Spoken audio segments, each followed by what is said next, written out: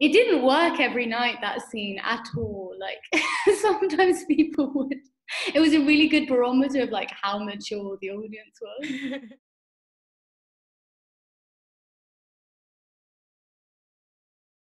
Hi, I'm Jazz. I'm the Programme Director of Troubadour Stageworks, and this is an interview which is going to be part of the Bardic Gateway, which is a new networking platform for emerging theatre makers established by Troubadour Stageworks, which is going to provide a knowledge-sharing resource for people hoping to get into the creative industries, something that can tell you what you wish you'd known before you'd gone into it and where to start now. So today I'm going to be speaking to Julia. Hiya, I'm Julia. I'm an actor and deviser. I've worked on 3 fully devised shows. At the moment, I'm working on a show called Move Fast and Break Things at the Arts Depot, which is about big data and Facebook content moderation. So first thing I want to ask is, what initially interested you in devising, kind of above other theatre? Was it one of the first things you went into, or was it something that you sought out? I think I was quite interested in it because I quite like writing and theatre making. It just felt like a way of being more involved and more creative than purely acting. And I first got into it because I was at uni, and there was a show, and they'd come up with the title of it before anything else. So, which was Lights Over Tesco Car Park, and I was like, that's an amazing title. I have to audition.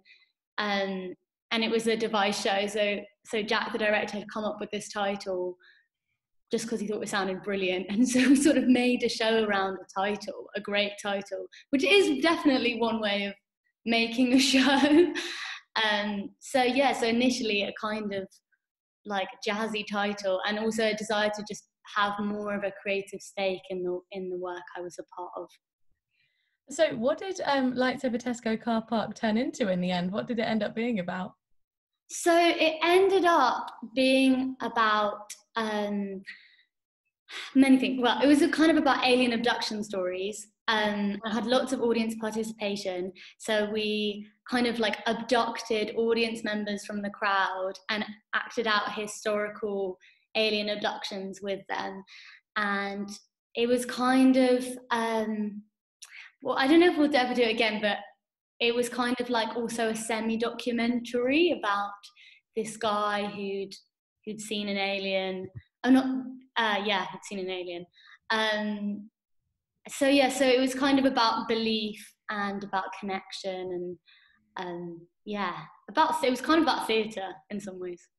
So when you were first approaching devising a show, obviously it was then as an actor, what was your experience of it from that side of things? So I think I had a really good experience the first time, because Jack Bradfield, who is the artistic director of Poltergeist Theatre, and we did Lights Over Tesco Car Park together, and they've since devised another show called Art Heist, which I wasn't a part of, but was great. He's very good at leading a devising process. I do think you need to have a director who's like right for it, who wants to who's like has a gentle way of leading it and guiding the process, but is also really open to ideas, and a kind of, in some ways, a democracy of creativity.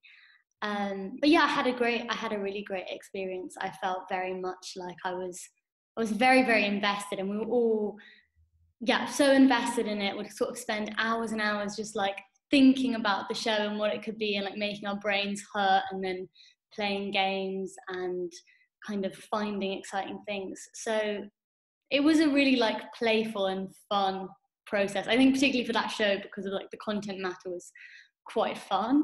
What was the first time you kind of started devising your own work, or led the devising more? So I did a show at uni, and that was more kind of devised like movement work. So it wasn't exactly like a fully devised show. It was kind of a show. It was called Victory, and it had lots of like devised we devised like the movement in it together. But I've been more part of it from the performer end of it mostly. And like the show I'm working on at the moment, I'm like a performer deviser in it. So yeah, I'm really interested in devising just a one woman show. Yeah, a one performer show at some point. What do you think it would be about, the one performer show? I'm quite interested in, at the moment, I'm quite interested in like psychosomatic illnesses in particular, which are kind of illnesses where they're kind of meant to be predominantly in the mind. So like, I read a book about them, and for example, there was this woman.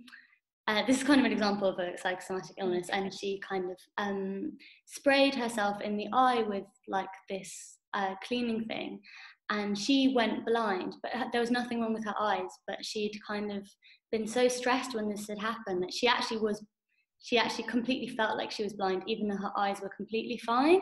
So I think I'm quite interested in the ways in which the mind and the body are like much more interlinked than we think they are, and the like kind of the power of belief.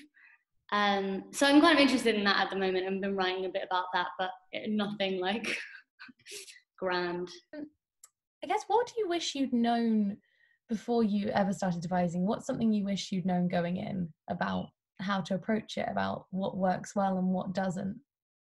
I think one of the things that my acting tutor at Central used to say, which I think applies really, really well to devising, is hold on tightly, let go lightly, which is kind of like, you can't be precious about your ideas because, you know, you've got to be willing to like let them go in the name of like the process. And yeah, you can't kind of grow overly attached to one idea. But then you also, I think the flip side of that is like hold on tightly. You've got to see that idea through. You've got to like at least put it on its feet, work it out. I would say like pretty much every idea in the rehearsal room, you should just try out. You should at least give it some space to breathe and try and understand it before anyone shoots it down or criticizes it. But yeah, so like don't be personal about your ideas. I think be able to kind of throw something out there and let it go if it's not what people think is exciting or interesting. No, completely. It's so important as well to have like a space where everyone feels like they can throw those ideas out there, and that, you know, that they aren't going to be shot down by other people. Everyone collaboratively makes that kind of acceptance that not everything works, and that's not a personal thing. How do you think you go about establishing a space like that, a space where everyone feels comfortable expressing those ideas? It is quite social, isn't it? I think in some ways, like devising, I do think the casting process has to be, it can't be just like who's the best performer ever, because it's not really about that. It is about like who are team players and who are willing to share something, and who is like has respect for another person's creativity. Yeah, so like has their own creativity but has respect for other people's creativities and other people's kind of visions and stuff. So I think a lot of it in some ways is in your like casting process, is in finding a group that really works together. And then also I guess we did like when I did Lights Over Tesco Car Park, we did so many sort of games together, especially at the beginning, which was just like very important, as you know, like in any rehearsal process, to bond all your participants. Yeah, and I think having people in the group, having different personalities in the group can be really important. Like I think it's always important to have maybe one person in the group who is quite critical and who is quite kind of looks at things and goes, is this really going to work? Or what is this doing? Is this really necessary? And then also to have someone in the group who's just like throwing out ideas or kind of energy and stuff. So I think it's like important to have a kind of balance of personalities, but that's obviously quite tricky to get. But it is about finding the right people and then kind of sticking with that. Would you say then when you were trying to audition people, you'd always want to try and do a workshop audition or something before you cast people, where you could kind of see those dynamics? And I guess how would you go about trying to like judge those like dynamics in a workshop audition or something like that, because I think it's so hard to tell when people first meet what they're going to be like when they're comfortable together. So true. I find workshop auditions, like, as an actor, I find them, I find them quite a tricky thing, because they're often very intimidating environments in which people are really performative. So but as a kind of, as a director, I kind of often look at them and think, oh, that's definitely the solution, in a way of seeing people's creativity and stuff. So I think it is about, having a kind of conversational interview part of your audition process is quite important, because then you can just see what they're like to talk to, and kind of what ideas they might have, or kind of what they have to offer up on a less intimidating atmosphere. And then I think a workshop audition can be really good. It's just maybe not making them too huge. I think the ones when they're like 30 people in a room, it can just tend to be like it's not the cream that rises to the top, it's like the loudest. So, and then also, so maybe having a smaller workshop, and then finding the kind of right activities that can make people feel less self-conscious and inhibited, and you might begin to see more part of their personalities. But I think not just giving someone a script and seeing how they read it and being like, that was really good. I think that's actually so right, because obviously so many actors are actually very shy people sometimes, and it is intimidating when either you're just walking into an audition room and you're given a script, and it's like, now perform.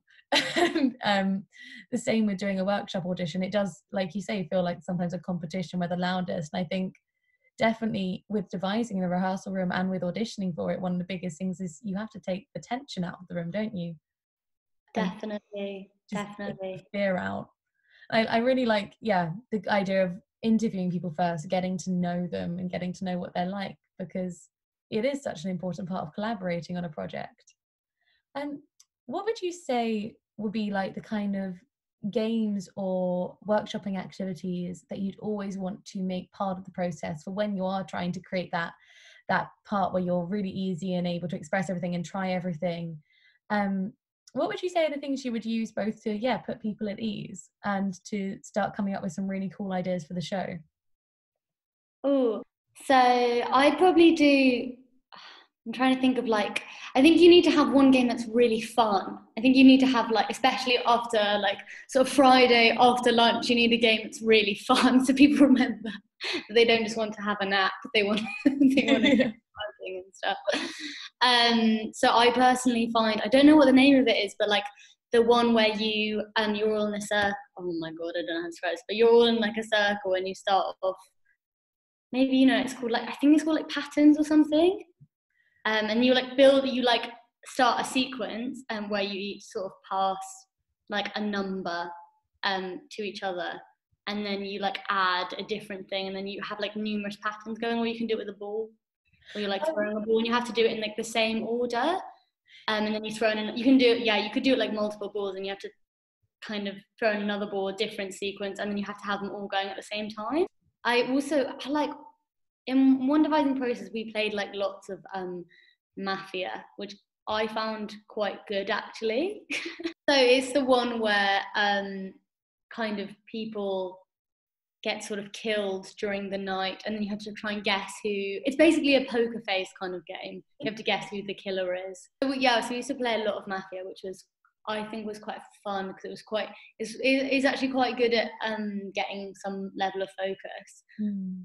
But then also I think Viewpoints is really good at, Viewpoints is not a game, but Viewpoints are the kind of really basic kind of viewpoints where you say, okay, to your performers, you can only crouch, hop, or step, and you've only got this grid of lines, like either sideways or forwards and backwards to do it on, and you have to be doing this, and you have to be watching each other and sort of be taking cues from what the person next to you is doing. I think that can be quite an interesting way of like, it's very loose.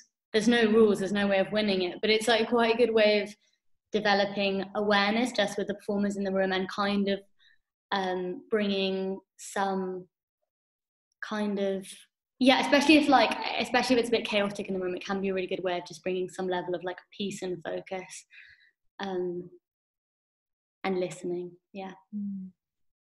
But what would you say when you start getting towards the point, obviously, where it's like 2-3 weeks before a show and you're like, oh, we need to get structure?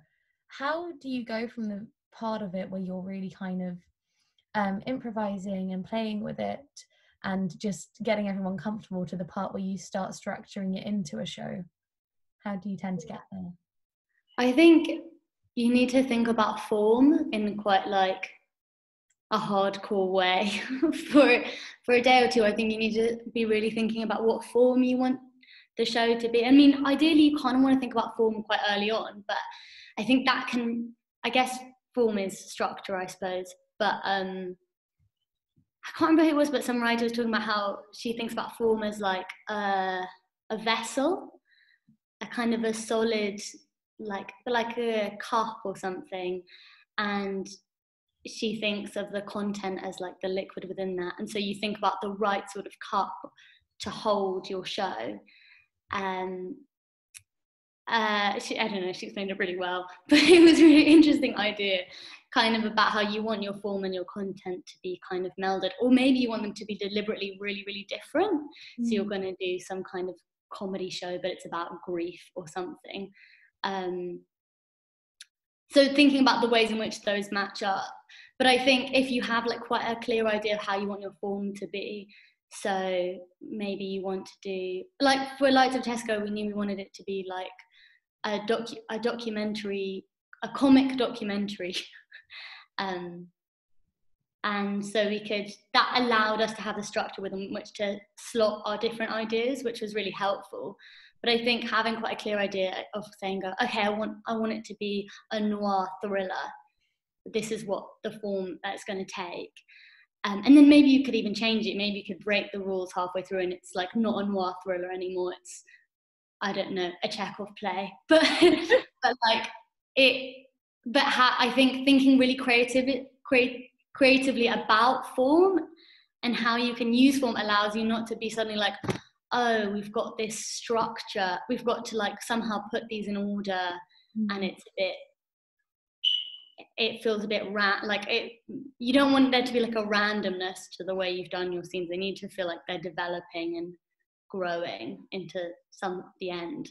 I think it really helps because it is the understanding. I think a lot of people get intimidated by devising because it almost sounds like you're just going to do a show and then something will come out of nothing, or it won't. So I think it is understanding how there is that form that needs to be there.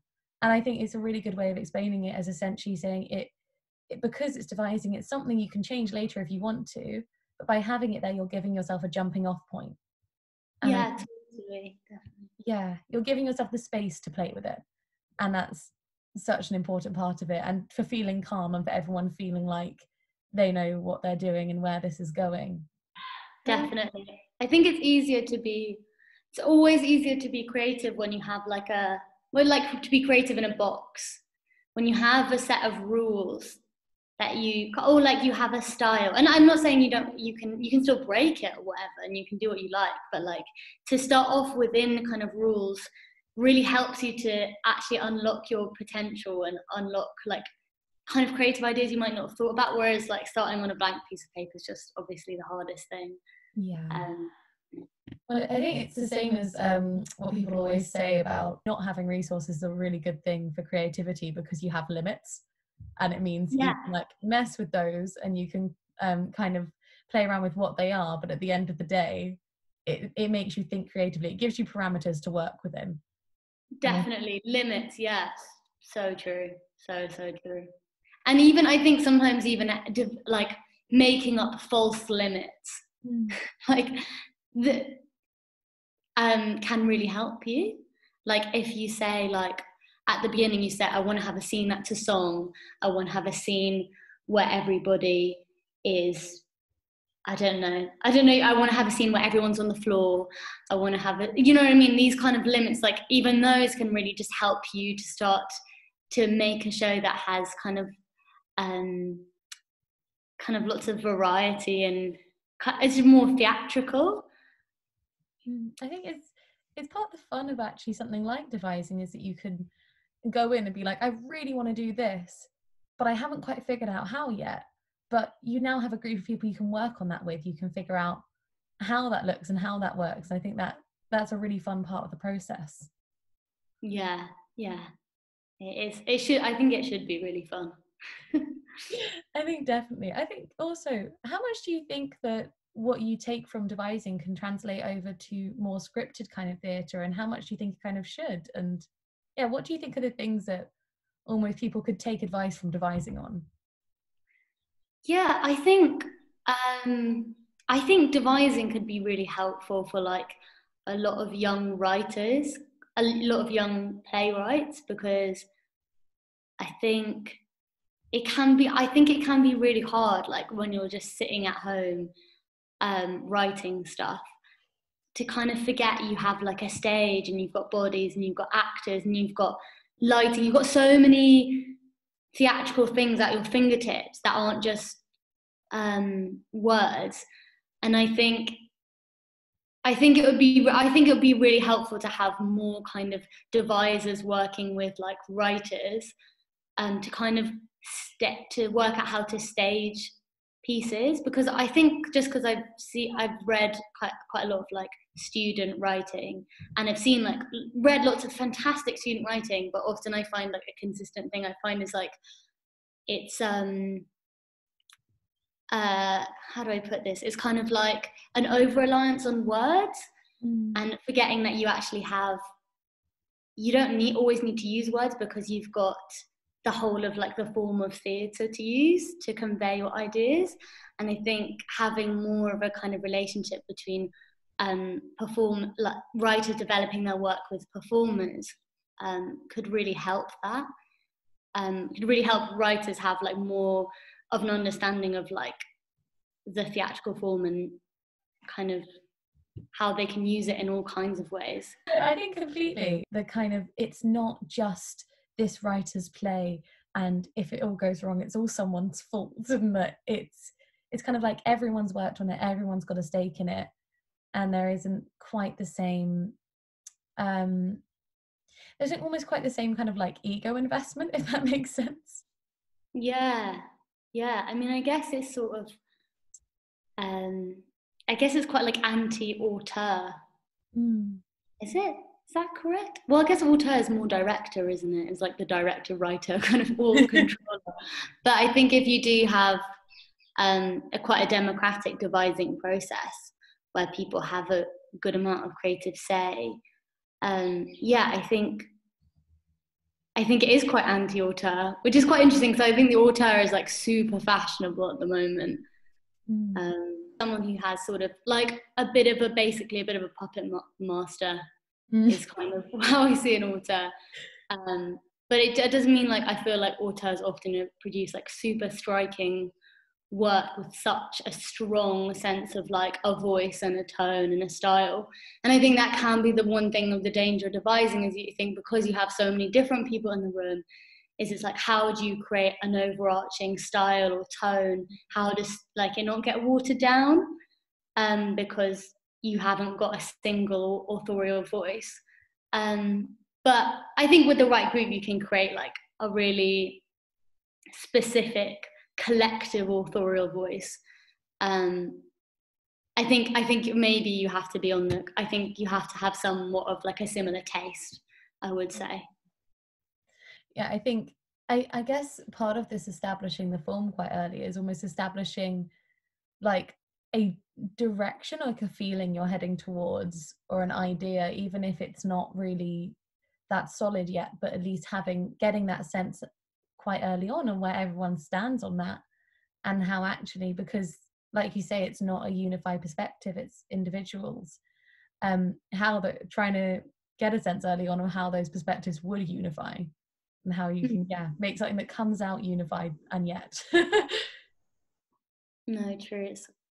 Yeah, that is really hard. I think that's probably the key to devising is like having that, to be honest, is, I mean, that sounds really sort of annoying thing to say, like the key to devising is like the right group of people. But and I don't think that's wholly true, because I think you can definitely have quite different kind of tastes and develop something that's really good. But I think often if you do have like at least some overlap, I think there needs to be some overlap in what you love, then I think that's a lot easier to kind of all be excited about. Like when you do something and you all really like it, that's great, because you know you all think it's good. It's more likely to actually be good. I think, yeah, I think that's the thing. You need like a unified language to talk about something. Oh, like you don't need to agree. You just need to know you can like communicate about it in a way that is productive. Definitely, yeah. I think, yeah, it's a tricky one. I think that's where like you mentioning interviews before going in shows would actually work quite well. They were having an informal chat with someone to get that sense of actually how they work and how they approach these kind of conversations. Definitely. I think fundamentally you all have to, I think what it is maybe you don't all have to have the exact same taste or whatever, or the same style of performing, or the same, it's good if you have different skills, obviously, but I think you have to have respect for each other. I think if there's, but that's like in life, you have to have respect for the people that you work with, but definitely with devising, because you have to respect other people's ideas, because it is quite vulnerable. Putting out an idea can be quite vulnerable, especially if you really like the idea. So there needs to be an environment of respect, and the performers and the devisers and the director, they all need to like respect each other and their taste somewhat. Yeah. And just I think it's goes across kind of all kind of theatre making, that though, is that you need to be able to respect each other's time and each other's involvement, and you don't want to be part of a team where other people are kind of don't have respect for the other people with roles in the show. I think it's something that is really good to take out of things like devising, because I think you have to, if you've devised a show, you have to have learned that eventually. And so taking that out and applying it to theatre more widely is definitely, I would say very important. I think you're absolutely right. And more as more and more, I just feel like it's so important to, I don't know, like I kind of talked to you briefly about this, but I was working on this film set, and it kind of made me think as a sort of like dog's body of very short films set. And it just made me think about how important it is for like people in kind of positions of power in these like creative work environments to kind of say hello to people who are on the lower rungs and introduce them to other people, and make everyone kind of feel at home, because it doesn't take very much, but it's like so important. It's so important. I think I was just talking to my friend about this, because she's an assistant to a producer, and she was just talking about going to meetings and sort of like social, this before pandemic, but like sort of social sort of canapé networking events with her boss, and just feeling quite invisible in the room, because the important people only wanted to talk to the other important people. And I just thought it just really doesn't cost much, and I think it's so important that there's recognition of everyone, every cog in the machine, and just respect, because like it just means like that you just don't feel dignified in those roles when those roles are completely dignified, you know. But yeah, it's also valuing that like nothing would happen without those roles, and making people feel valued. It's so important. Yeah, I just think it just doesn't cost much to be like, this is Barley Bar, they're my assistant, they've done loads of work on this project. Because I think, it just means that it means the world, like definitely when you're doing those kind of positions, and then don't feel super rewarding, but you have to do them, as you say, you have to like start at the bottom, but it just feels like you just feel seen and just respected. It makes absolutely all the difference in the world to the people like it affects. And in like any production on any scale, it will make a huge difference to people if you treat them with respect and value them. I think the thing I find a bit depressing is I think there is so, like, I think in terms of the kind of work environments that we're probably both working in terms of like when we're creating theatre and stuff, there's loads of respect among like emerging people, among kind of fringe theatre makers, among kind of, yeah, young theatre makers. But I think it's when you get to like the big commercial, when as soon as there's like money involved, basically because we're not in like hugely big money driven things, but as soon as there seems to be money involved, it seems to be like that respect it just seems to drop off. And unless you're kind of like the most important person in the room, you're just like not treated well.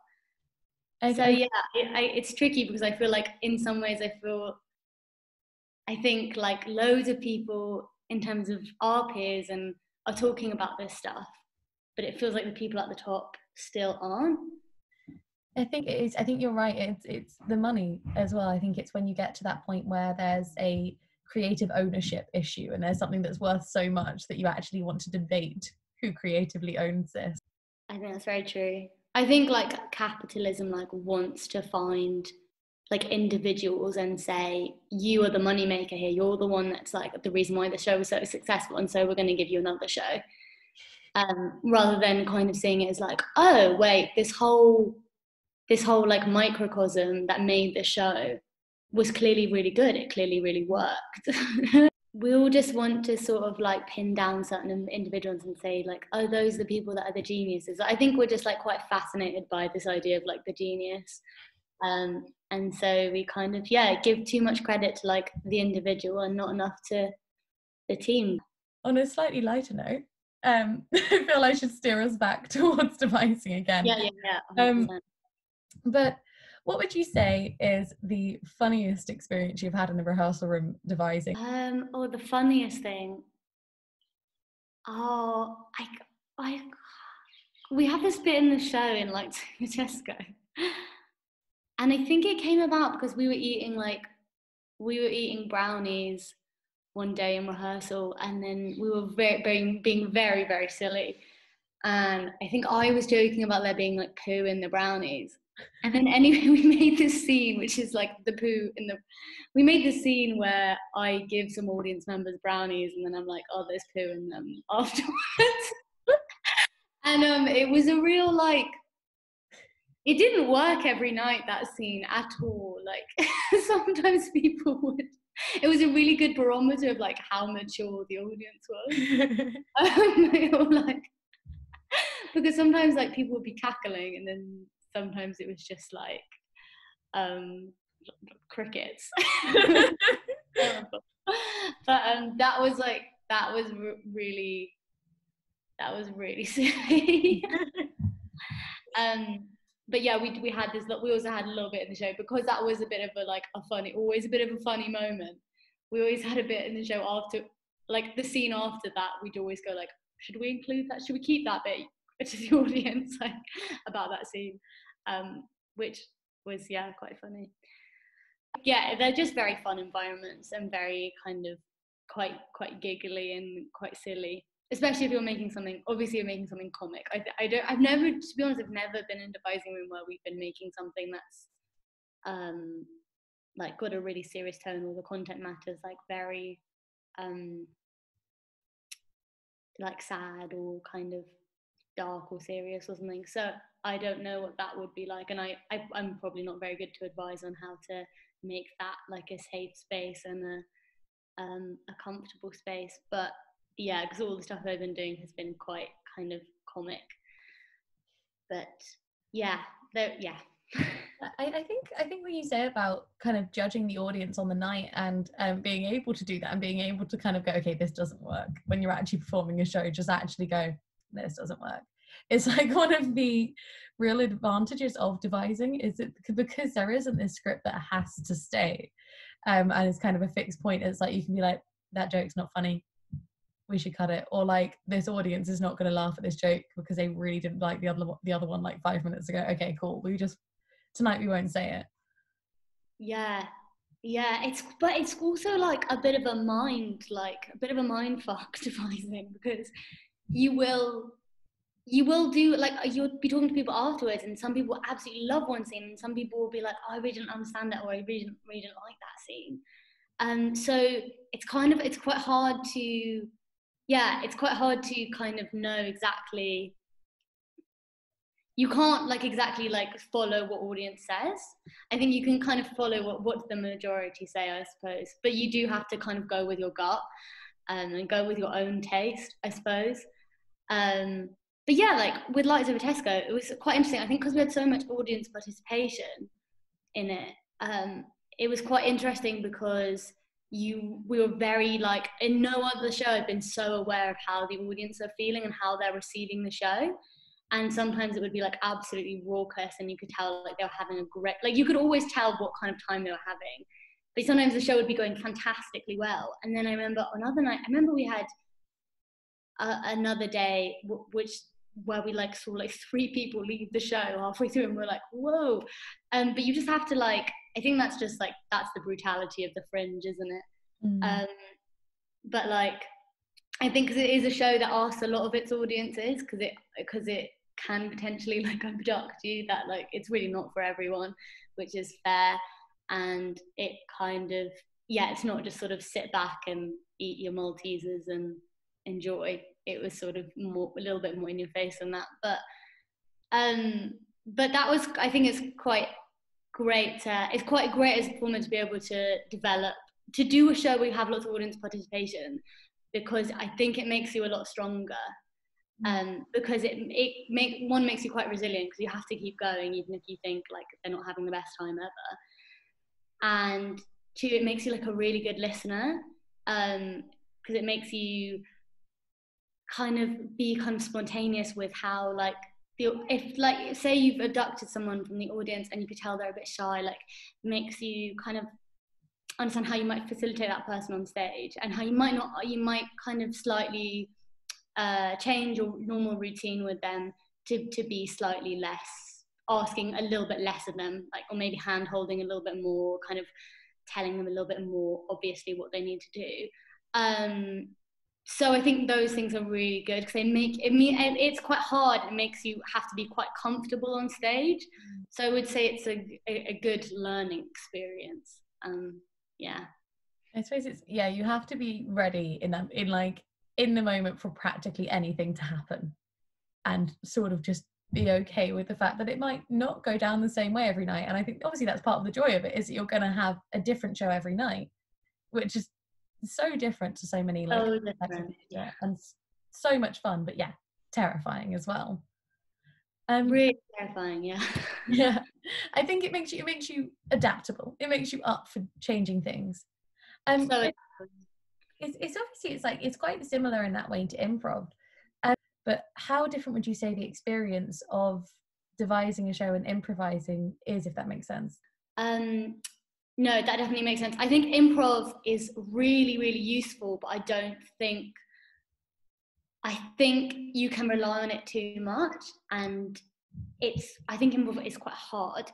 So I have a few things I wanted to say about improv, which were, so I think improv is really useful, and I actually think this is true of just acting, of like doing acting like etudes, but I'll talk about that in a second. But improv is really useful when you have like constraints, where you have limits on it. So I think when you give a bunch of performers like improvisation, and you kind of clearly say, either you really clearly lay out the circumstances, and you say like, it's 4:57 p.m. You want this from this character, you want this from this character, you're here, like, your relationship is this, and you really like, you could lay out your circumstances really kind of in a really detailed way. Or you could do something where you know, talk about like we were talking about limits, like I want you to try and do it in this style, I want you to only shout in the scene, and I want the other person to say absolutely nothing. So but I think when you just say improv when you just say to the actors like improvise, and you sort of give them just one really loose idea, it can just end up people can get quite inhibited and quite self-conscious, and like then you end up with something that's a bit long and a bit rambling and maybe not that useful. So yeah, I think improvisation is really great when you have rules or you have really strong imaginary circumstances, which is how, if you were doing like an acting study for a character and you wanted to know how they moved, how you might want to similarly use improvisation. But I would say you cannot rely on improvisation. You need to be thinking about research. You need to be like sitting down and thinking about the show and talking about like interesting scenes. And I think planning interesting scenes together and then trying them out, or you need to be playing like different kinds of games. So I just don't think, I think too much reliance on improvisation can actually be like quite uninspiring, and also places like so much impetus on just the performer devises to like find something good in a scene. I don't think, I think working out a whole show through just improvisation would be like so hard. I think you've got to be thinking about form, and you've got to be going back to your research. I think that's the thing that people, I guess, don't always think about with devising and talk about, is that actually there is so much research that leads into it. And obviously this varies production to production.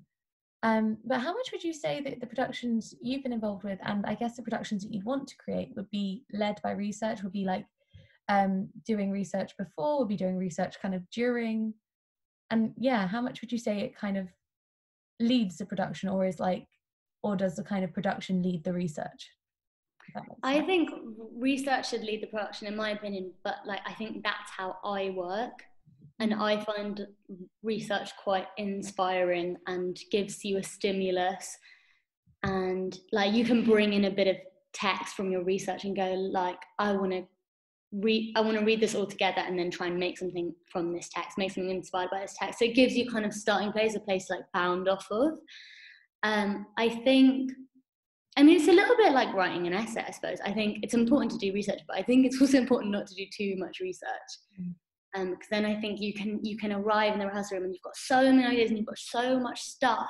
You're trying to like whack it all into the show, and it ends up being like just too much stuff, too many ideas.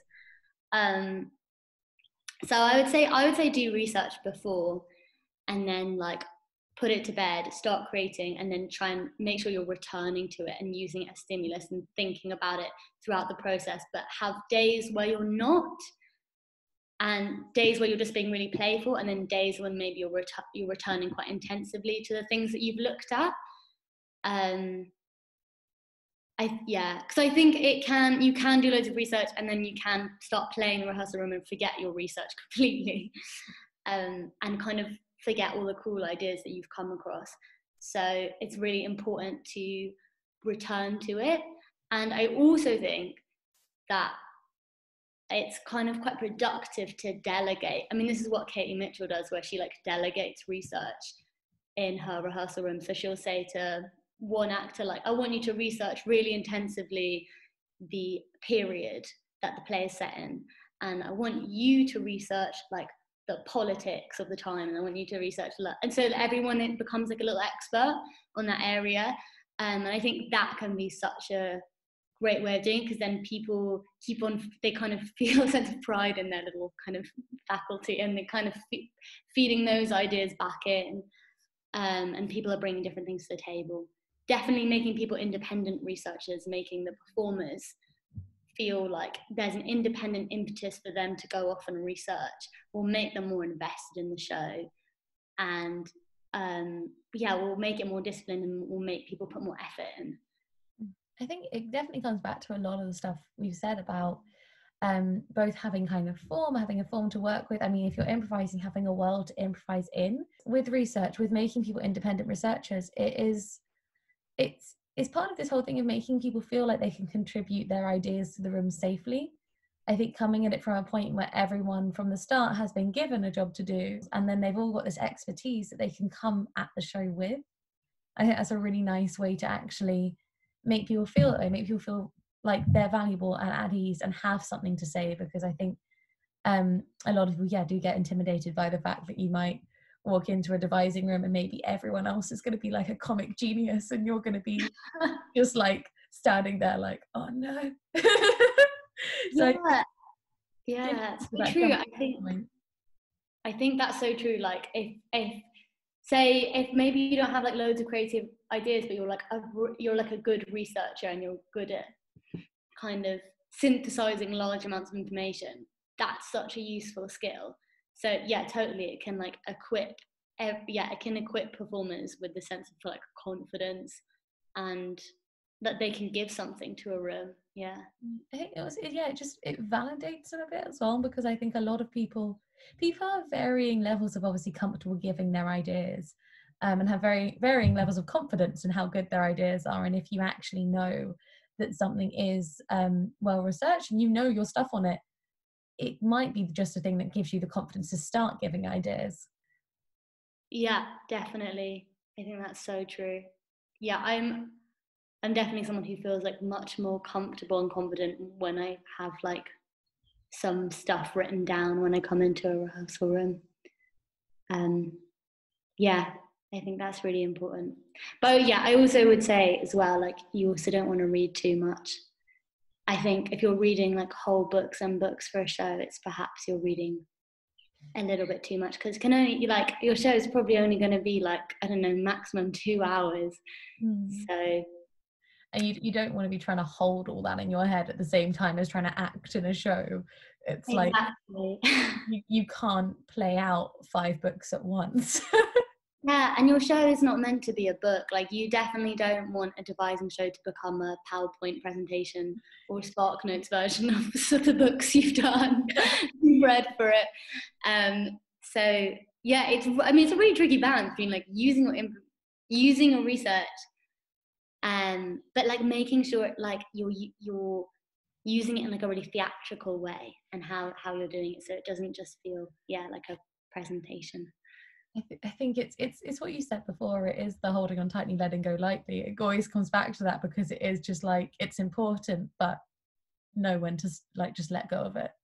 Exactly. And then also it will, I think on the day, like I said before, like there's days where I think you shouldn't be thinking about your research, you should just be like playing. And I think if you've done enough research, it will be infusing how you're thinking about stuff.